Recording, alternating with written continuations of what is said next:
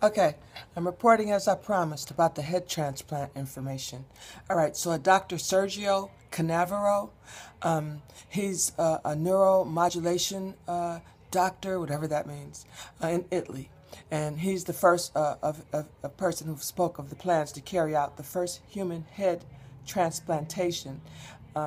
He talked about it first in July of 2013. Now it's come to pass where he's going to actually do it next year. He named the project Heaven Gemini.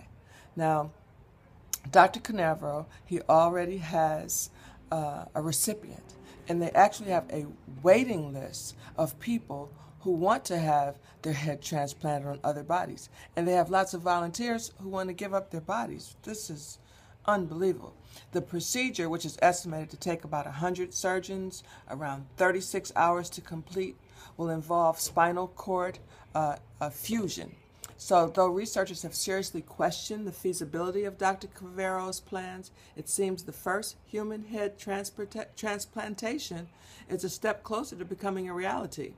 Valery Spurdanov, I'm just going to call him Valery. He's a Russian guy. He's 30 years old. He's a computer scientist from Russia, and he's the first person to volunteer for this procedure. He has a disease which is called Wernicke-Hoffman disease, and it's a rare genetic muscle wasting condition. And the condition is caused by the loss of motor neurons in the spinal cord in the brain region connected to the spinal cord. So individuals with the disease are unable to walk and are often unable to sit as well. So the doctor has said that he wants to help this man who has lived to be 30, when usually the disease that he has, you only live to be 20 years old. So it's almost like for him, to get a head transplant is like a second chance at life. Well, it is a second chance at life. He's had the disease since he was 1 year old. He said he can hardly control his body right now, and he needs help every day, every minute, and he's only 30 years old. So now the doctor, Dr. Cavero, he told CNN he has received so many emails and letters from people asking to be considered for the procedure. Many of them have been from transgender individuals seeking a new body. They want to have their head planted. If they're a man, they want their head planted onto the body of a female.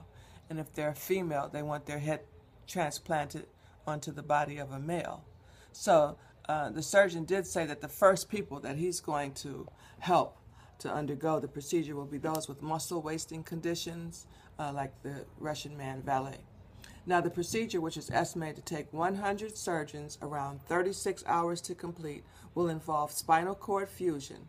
Now, that's SCF, spinal cord fusion. The head from a donor body will be removed using an ultra-sharp blade in order to limit the amount of damage the spinal cord will sustain. And the key to SCF is a sharp severance of the cords themselves, the doctor explained in a paper published earlier this year. He said with its attendant minimal damage to both the axons and the white matter and the neurons in the gray lamine. This is the key point. The spinal cord of the donor body will then be fused with the spinal cord of the recipient's head. Chemicals called polyethylene glycol will be used to help hold the head onto the new body, and the muscles and blood supply will then be sutured. So this recipient will be kept in a coma for about 3 to 4 weeks. And then the spinal cord will be subjected to electrical stimulation via implanted electrodes in order to boost the new nerve connections. The surgeon estimates that with the help of physical therapy, the patient will be able to wake up and use his body within a year. Now, the guy Valley from Russia who needs the new body said he admits he's worried about undergoing the procedure and he's afraid.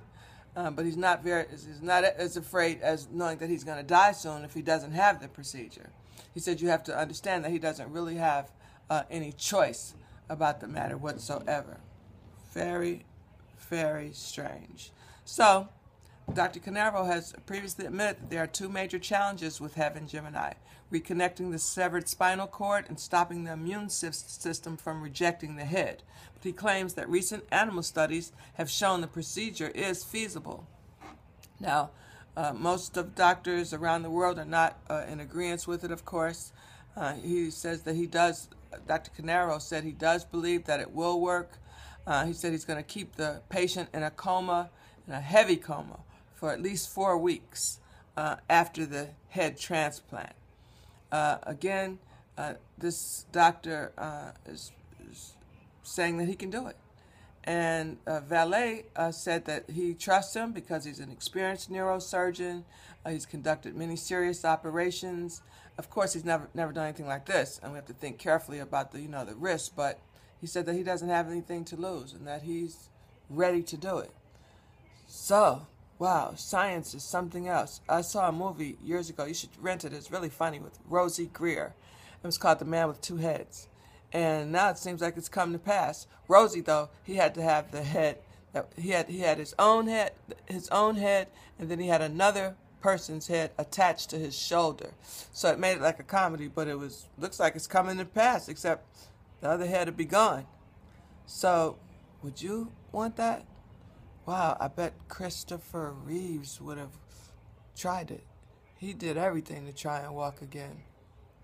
Well, science is moving ahead.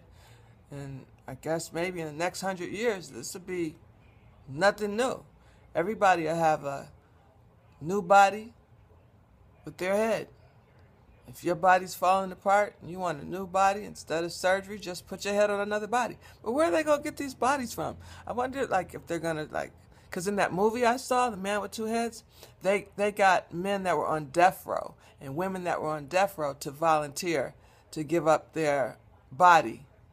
But they lied to him. They didn't tell him that was what was going to happen. They just said they were going to do some experimental procedures on them, and then after that, they would release them from prison if they agreed to this scientific operation that they wanted to do, experiment.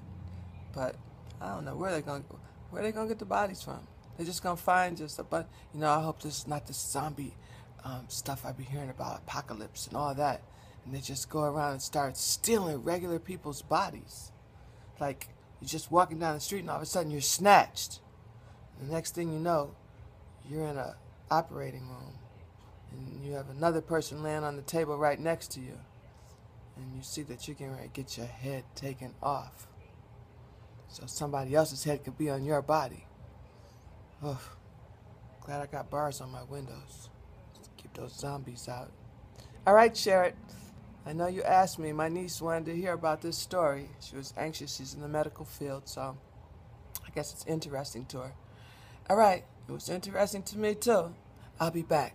I have more stuff to tell you. Good stuff, too. Bye.